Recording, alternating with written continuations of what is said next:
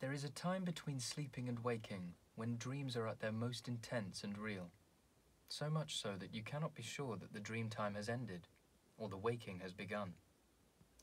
Dream or not, there was an evening sky above me, and I was lying awkwardly, uncomfortably on my back, on stony ground. A dog was snuffling at my ear. I was sure it was a dog, because it smelled like dog, and its nose was cold and wet on my ear. The honking of the flamingos echoed through my dream, calling me awake. Gentle fingers were opening my eyelids, stroking my hair and touching my cheek. An urgent voice was calling to me, but not with any words I could understand. I was still desperately trying to remain cocooned in my dream, unable or unwilling to wake.